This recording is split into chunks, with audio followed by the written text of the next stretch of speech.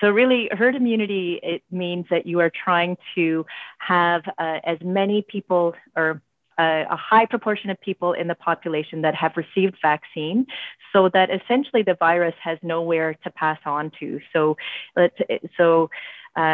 if you have one person here and they're surrounded by 3 or 4 people that have been vaccinated and maybe one person that hasn't, depending on how the virus and how infectious it is, it's not going to be able to pass on to most people. If it's a very infectious virus, it might find that one other person. But if everybody around that person has been vaccinated, really there's nowhere for the virus to go from there. So if you have enough people overall that have been vaccinated, it really kind of stops those transmission paths for the virus. So it's not able to circulate any further. And then in the case of some viruses, it might eventually just kind of die out because it doesn't have anywhere to go.